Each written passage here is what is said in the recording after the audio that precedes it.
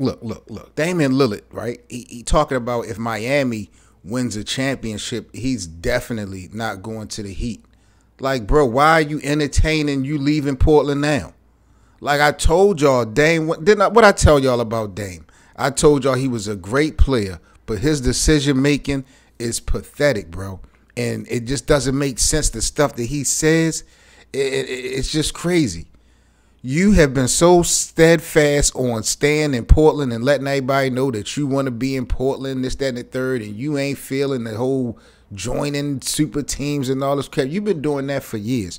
You have really, in my opinion, sacrificed a lot of good situations potentially that could have happened, you know, because of this belief that you really could have got something done in Portland. It's just laughable. Now, you know, since the season ended in Portland, you trying to force your hand with the organization, trying to make them, you know, make certain moves. Ain't nobody coming to Portland, Dame.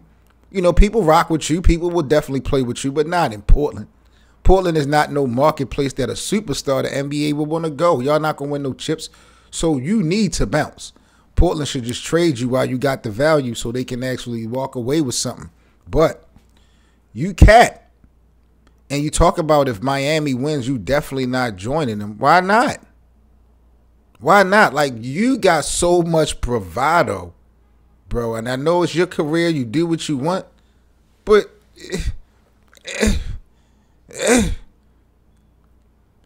they don't need you if they win a damn championship. You think about that? So Dame is bugging out, you know what I'm saying? And I told y'all, bro, this dude is just wishy-washy to me. I know he get busy on the basketball court, but I don't want Damian Lillard on my team, bro. I don't want Damian Lillard on my team. I know he's not going to be a Laker, and I'm glad. You know what I'm saying? He's a great player. But he just don't be making no sense. And you a point guard? Like, it just killed. That's wild. That's wild. But you know, Damian Lillard talk about he wouldn't go to the Miami Heat if they won a championship this year.